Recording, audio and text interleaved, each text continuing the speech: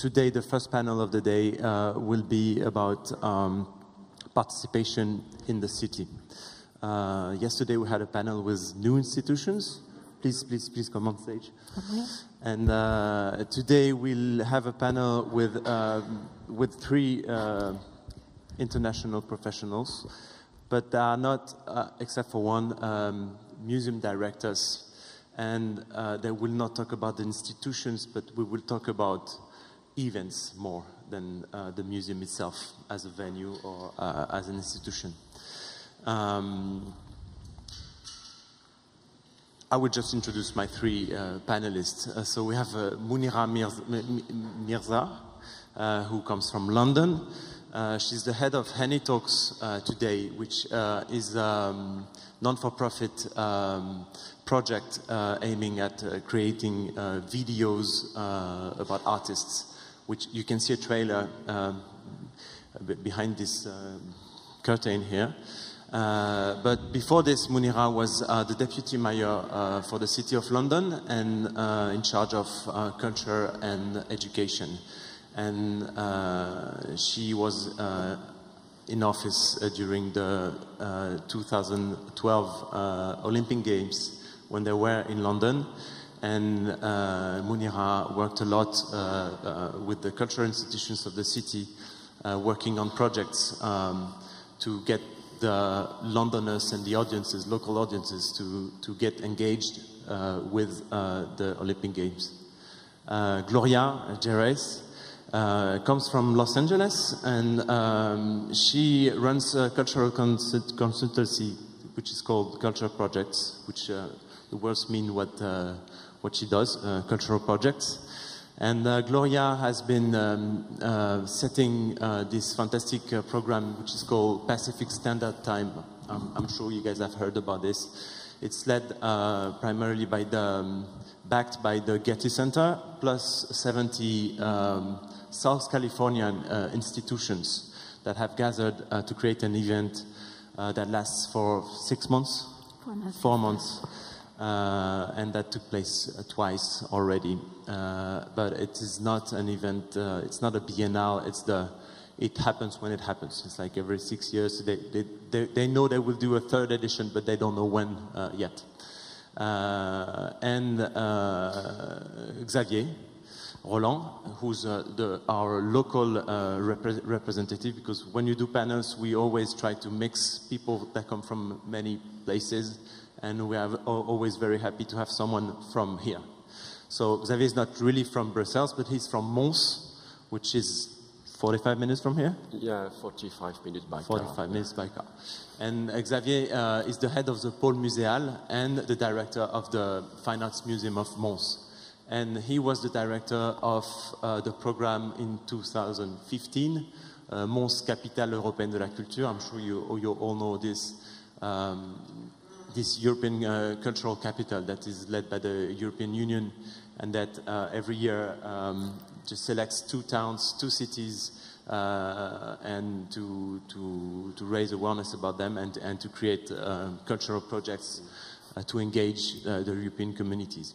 I was not the director. The curator was Yves Vasseur. I was in charge of exhibition and museum. Okay, in charge of the exhibitions. Sorry about that. So today, my first question to you guys will be about how to engage local communities when you have projects that are meant primarily, when you think about them, you think that these 3 kinds of projects are projects that are primarily meant to raise a global awareness and to get attractivity for your cities, for your territories, for your institutions. And we all understand that welcoming the Olympic Games or being a European capital for culture or federating 70 SoCal institutions is very good for attracting tourists or people from outside of the territories. And there's also a touristic strategy. And my question is, in this kind of projects,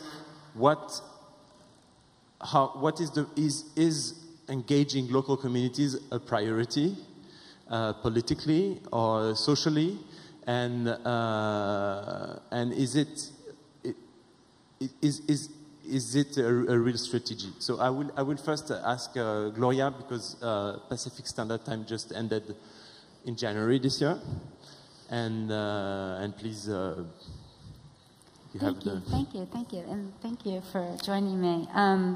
So I'm going to talk primarily about the marketing and communications campaign that supports the initiative called Pacific Standard Time.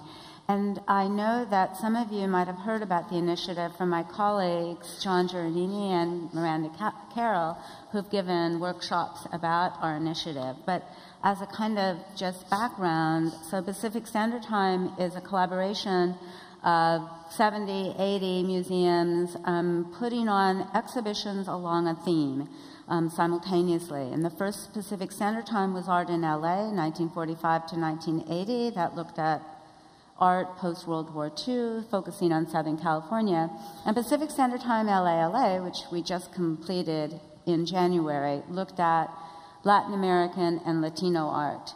And when I say that it's dozens of institutions, it's 80 cultural institutions, both museums and performing arts centers, from Santa Barbara to San Diego. And to give you, for those of you who have not visited California, so LA is in the middle, Santa Barbara is about 90 miles to the north, San Diego is about 110, 20 miles to the south, and then Palm Springs is another 100 miles to the east. So it's a very large geographic area. These initiatives are supported heavily by the Getty, but they're actually all a very tight collaboration. So the institutions work together in terms of curating the exhibitions, and they leave a very deep legacy in terms of scholarship. They also work together in terms of audience development, and that is one of our tent poles of the communications campaign, that we require institutions to cross-promote each other. And one of the ways we do this is, as I was describing that it's a very large geographic area, is we break our institutions down into smaller neighborhoods, which then would be maybe 10 or 15 museums, and we ask them to create programs together.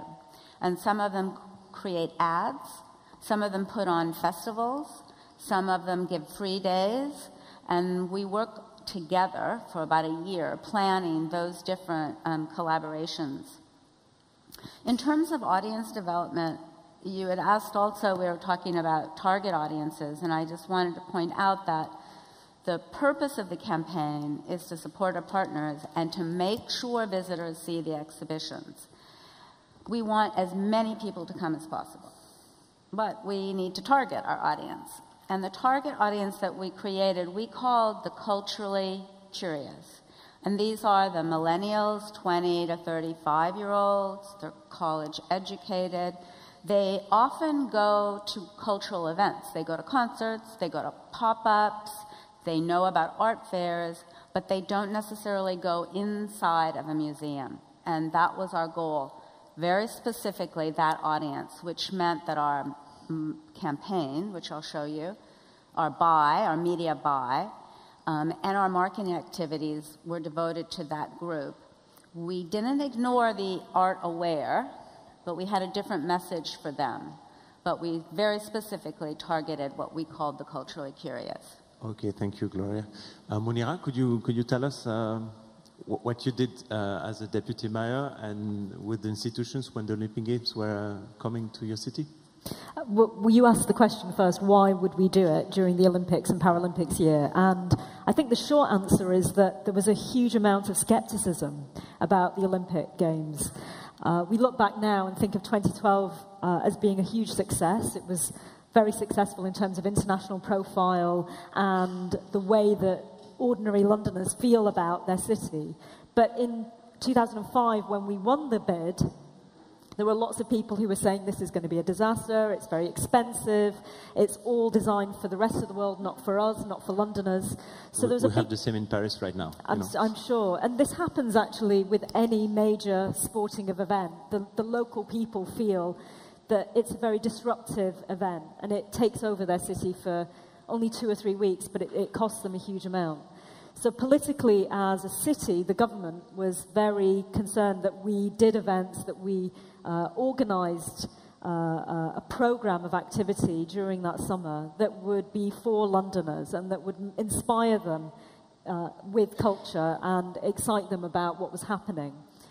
It wasn't just a one-year phenomenon, though, and I think it's interesting that Gloria's project, for instance, is really a 4 or 5 year project, and that's the way to think about hosting these major events, that the run-up to the event is just as important.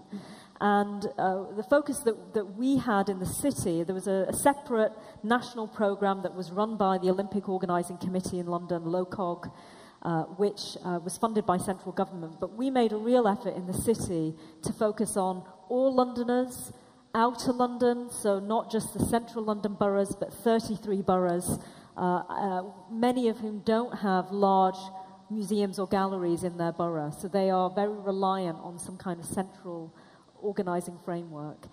We focused on the outdoors, so we ran a programme called Showtime, which was a series of events over the summer of 2012, which would be free outdoor events, very family-friendly, working with local arts organisations and artists, funded largely by our office, but with partnerships with different funding agencies. So we worked very collaboratively.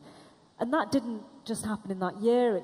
It was in the run-up to it. We organised a series of similar citywide activities in the run-up to the Games. And then after 2012, we continued that legacy. So we ran further programmes targeting these different arts organisations in outer London and trying to forge partnerships that would last a much longer time than just the Olympic and Paralympic Games. Okay, thank you. We will talk about legacy and in the last question. Xavier, how did you get to engage the Mons community and maybe the region community with the Capitale Européenne de la Culture? I bring some picture. I don't know if you can show, because just to show where is Mons, because I'm sure not everybody know where is this city. Very close from very close from Brussels, 45 minutes by car. But also it's a city in the heart of Europe, close to Paris, London, Cologne, Amsterdam. From the beginning, at the first, I have this opportunity to work on the European Capital of Culture from the very beginning, on 2002. It means that we start to work on that project something like 13 years before. You will understand why it was so important for us. At the end, I was in charge of exhibition and museums. During the European Capital of Culture, we opened 5 new museums. I will explain you later the importance of these museums. And this museum integrates a network of 11 museums, and we're trying to manage and to run this museum in a different way. We're trying to sharing work of art, team and budget. Maybe the next photos will show you where is, well, yeah, okay, this is where is Mons. I need to make you understand why this project was very important for us, and also was not only a cultural project. We have to go back and to give you a background. Mons, in the 1960, 1950, was one of most powerful economic in the world, because the coal mine, because the steel industry. And this industry collapsed in the beginning of 70. And you can imagine the big economic crisis we get. And from that point to something like 1990 and the beginning of 2000, we had a very big rate of unemployment, 20-25% from some part of the region, which is very high. And when we decided to be candidate to be European Capital of Culture, it was not only a project for a cultural project, but it was a project for regions, from economic way, from a a social way. And we wanted to involve all the population, all the citizens in the concept, because it was not only 1 year capital of culture, but we wanted to give a new project to a region. That's why that's the question you ask is so important for us.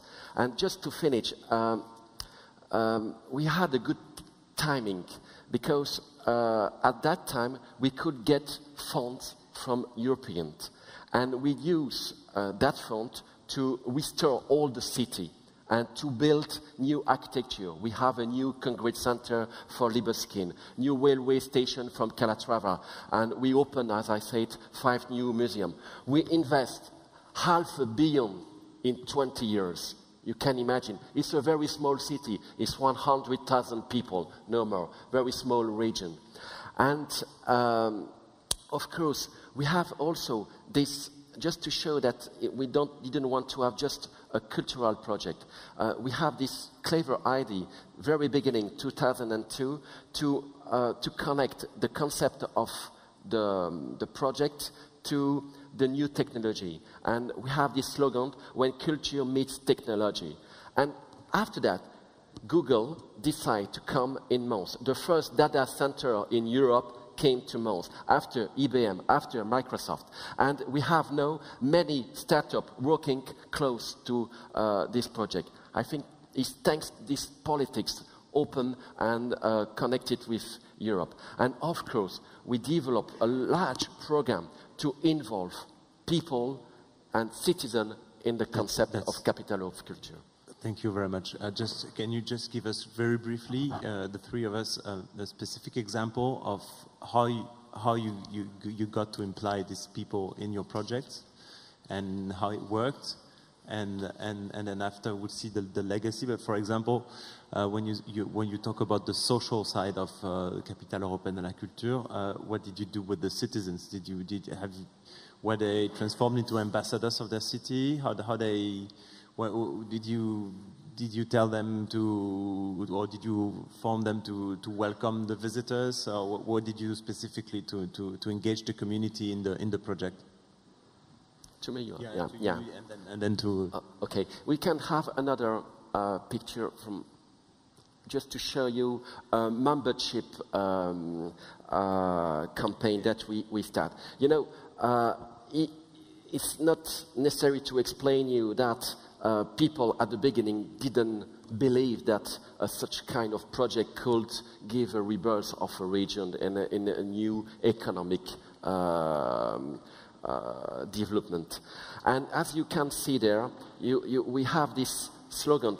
In 2015, I'm Montois and you. And we didn't take people from Mons, but we took people from abroad, from United States, from Austria, from Italy, and just to show people that it's possible to be proud about our city, our culture, our legacy. And you have to understand, when we have a so big crisis, people doesn't trust anymore to themselves. And the first thing that was very important for us is to restore the self-confidence to themselves. And what we did, the first, if we go to the next slide, what we did, we did a program, and we organized different exhibitions. But we didn't want to make blockbuster exhibition that we could make any place, anyway, anytime. Because we wanted always to do something strongly connected with the roots of our culture, of territory. And there is something completely incredible. Did you know that one of the most important artists in the European culture, Vincent van Gogh, came to Mons, spent 2 years of his life in Mons, and decided to be an artist in Mons. And after the show, we understand, because at the beginning we start, oh no, he just spent a few times, but after he go away. No. He spent 2 years, he decided to be an artist in Mons, and we see that all the subject, all the concept and the idea of the art of Van Gogh will come to the Mons and the Borinage. You can imagine for the people how surprised they were that one of the most important artists became an artist here in Mons, and they receive influence from this region. And the last slide, all the museums that we opened, 5 new museums, we're trying always to make connection between the local and the universal. We open the Flint mine. It's a UNESCO heritage. The Belfort UNESCO heritage too, and Musée du Doudou, the Museum of Doudou, connected with the St. George and the Dragon, the fight of the myth of St. George and the Dragon, also connected with UNESCO heritage. And the last one is the Mons Memorial Museum. All these museums connected with our story, with your heritage, and trying to show this heritage connected with the universal. That was the first thing, very important. And the last things I want to tell, if we go to the last one, we discovered something. We didn't expect that. We suddenly, when we start to organize many events outside the city, inside the city, but outside the museum.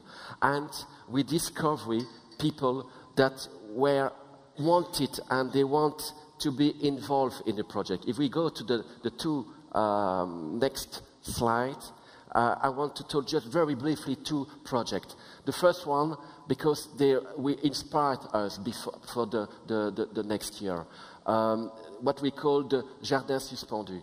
We asked to the collective artists coming in a place, an empty place in the middle of the city, and we asked them to develop something with the citizen.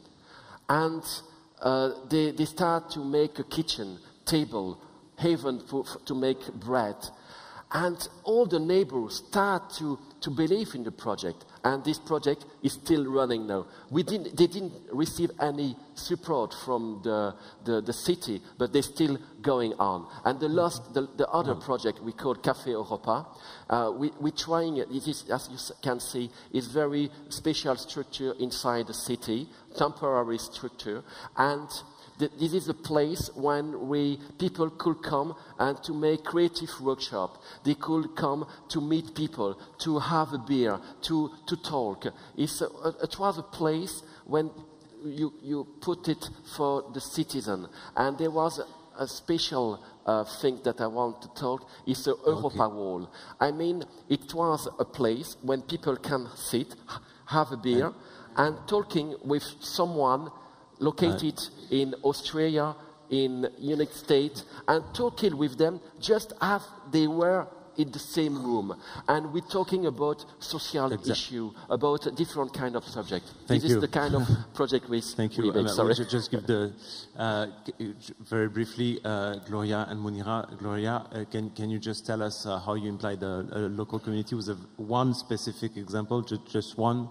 And show the video. Yeah, you can show the video. Yeah. I just want to show you a video that's the campaign, because one of our challenges was we wanted to invite this audience, but how do you tell them about 80 exhibitions, all different, ancient art, contemporary art, Latin American art, which is not all the same, Latino art, which is very different. So how do you explain all of this to the millennial? And if you cue up the video, this is our solution.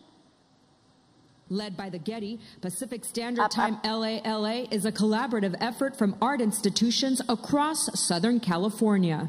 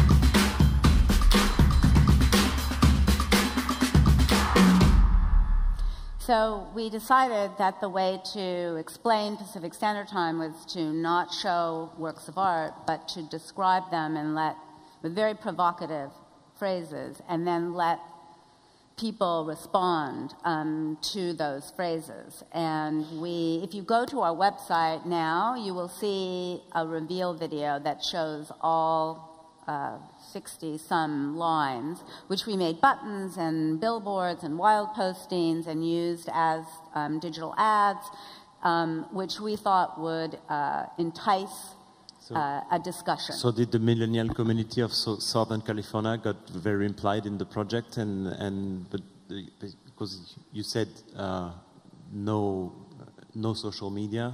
No, we use it is provocative, but in the end it worked very well. Yes, and we actually did use social media. I know. The majority of our buy was social, but we used it in a way that was going to the museum. So written, there's no image. Okay. Exactly. That's great. Exactly. Munira, could you tell us about the specific action you took for engaging local communities? Yeah, in the city we created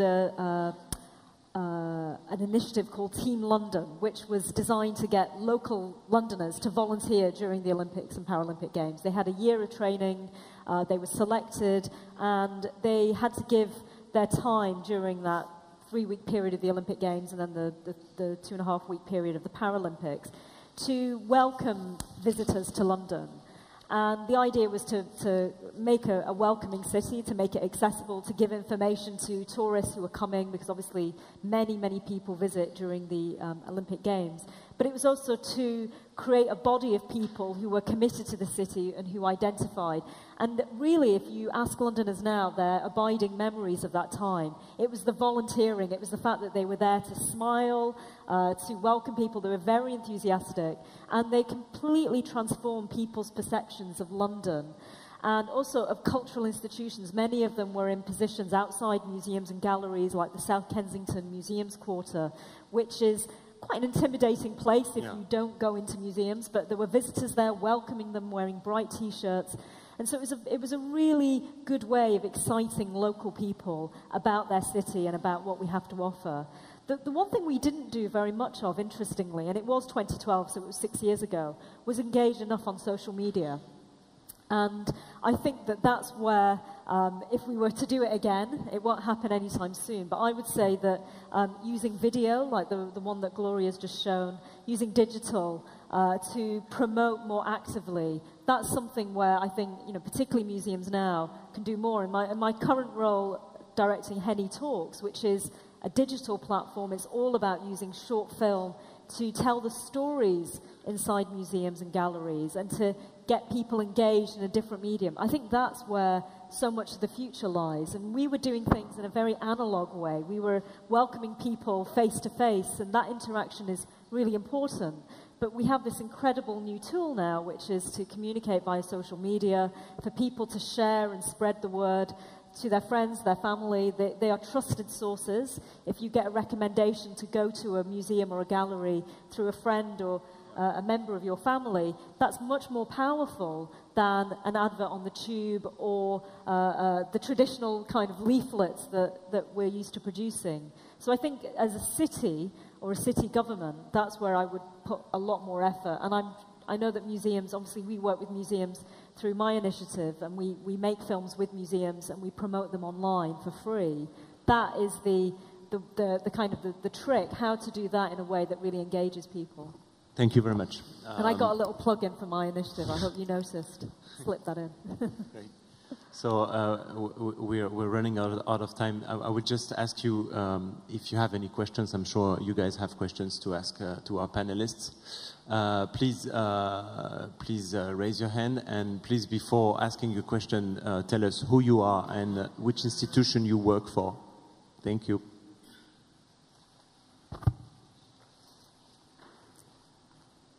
Yes? Is it working? Working? Yes, thank you.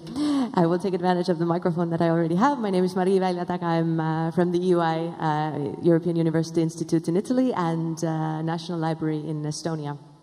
And my question is, what are your thoughts on how does the national level fit into this? Or how does national pride, for example, factor in when we're talking about involving or engaging communities in the case of such massive projects like European Capital of Culture or Olympic Games? We're talking about the regional level and the universal level, but with nationalism on the rise, and it can be a very prideful thing, but it can also be a divisive thing. So is this something you think about, how to address that when engaging the communities, or do you rather remain committed to the ideal that cities are a melting pot for diversity, and you kind of don't touch upon that level, or what are your thoughts on that? I think you have to try and do both. And London is a multicultural city, it's a global city, but it's also a capital city. And many of our tourists came from the rest of the UK. And there was no contradiction in the minds of people who live in London and who visited that it is both. We certainly put on programs that would appeal to people of different nationalities and different ethnic backgrounds. But underpinning that was a strong sense that this was a national event and that there was pride in that. And I don't think people felt that it was right that London as a city should benefit from the Olympic and Paralympic Games, and it should be separate to what else was going on. And there were many events around the country that were linked by satellite. We watched the London events and cultural events and sporting events on large screens in cities like Manchester and Glasgow. So there was, I think, a connection between the national and the city and the international. And not every city has the same kind of global connectivity, but I think most museums and galleries can claim to be international in some way, can have some international residence. I'm going to agree with you, and I'm going to go back to something you said about it was the preparations the year up. Because oftentimes what's happening in your city, it's actually more important to go outside and have people start talking about it outside and then bring it in. And that idea of reaching different audiences on the way up to the event is so important to reach both the tourists or the national level audience and then bring it to the local level, because then the local level gets more pride that this is actually happening here in our museum in our city. Yeah. And the story for Mons was much more complicated because the European Capital of Culture was the opportunity for Mons to be recognized as a city, European city. And that was not that easy at the beginning to make people believe in the project, from local people to national people. It was a big fight at the beginning to decide, one Walloon and one Flemish, the Belgium is quite difficult. And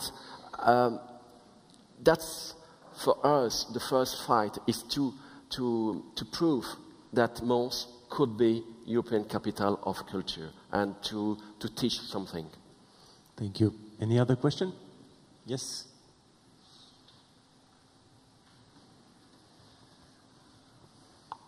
Hi, I'm Juliette Fritsch. I'm here from the Natural History Museum of Denmark, but I was living and working in the States until quite recently, and I went to the first PST, which was amazing, and I highly recommend when the next one comes. But I am interested in a couple of things to do with how you know about who your audience is, because first of all, coordinating across 80 different institutions, how do you collect meaningful data? And secondly, when PST is happening at such irregular intervals and, quite large intervals, how do you project into the future for your new audiences? Because, 5-6 years from now, Generation Z is coming up. They're very different to the millennials. Millennials are aging out, and I feel like we've only just got to know them. So I was just interested in your audience approach. That's a very good question. And when you were talking about social media, one of the things that we learned is from the first Pacific Standard Time, 2011, we barely used social media.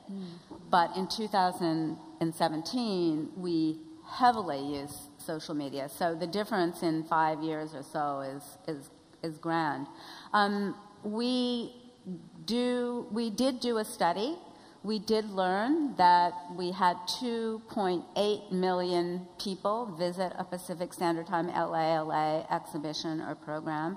We did know that 40% of them were in the millennial category.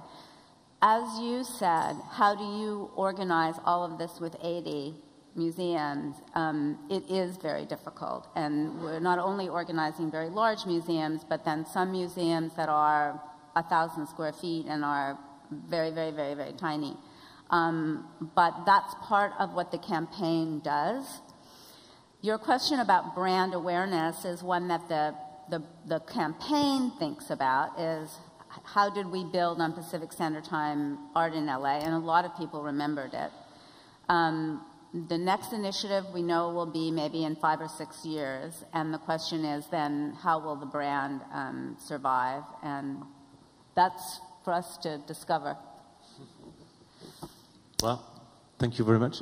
Maybe one last question, or we can move on to the case studies. There's one question there. Hi, I'm Yael Eitan from the University of Pennsylvania Museum of Archaeology and Anthropology. And I also had a question for Gloria. The film that you showed us, was that an actual TV spot that was targeted to millennials? No. Or, okay, I didn't think so. That is actually just a summary. Okay, the TV spots would be those lines. There would be a fighter jet with Jesus, and it would run fast, fast, fast. You can see a lot of that on our website now. But the TV spots, the radio spots, the social spots, all of the campaign use those lines. Thank you. Okay. Thank you very much. Thank you. Thank you. Thank you.